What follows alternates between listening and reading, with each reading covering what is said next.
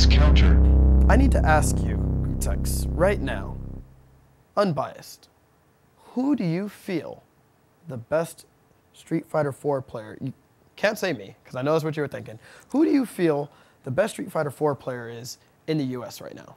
Possibly the universe. Because I know what my answer is. Well, the universe is a big place, Mike Ross. That's correct. And last time I checked, the best American player was Latif. Although, you know, maybe I checked 4 months ago and things are different now. Correct.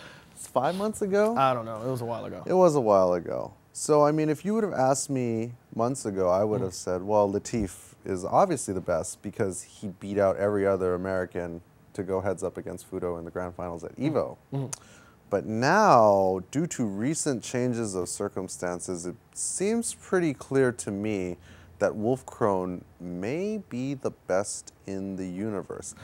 And it's not because he won NEC this weekend, which he did. Right. You know, obviously, like, there was like a bajillion people there.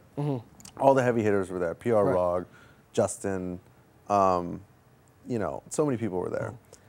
Arturo, yeah. And he beat them all. But it's not just that. Right.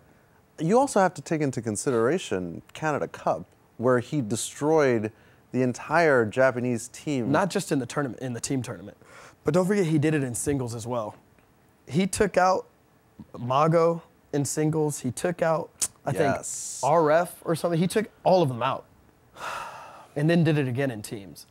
And, you know, as me and Champ always say, one of the main things to determine how good a player is consistency. And that dude is consistently excellent.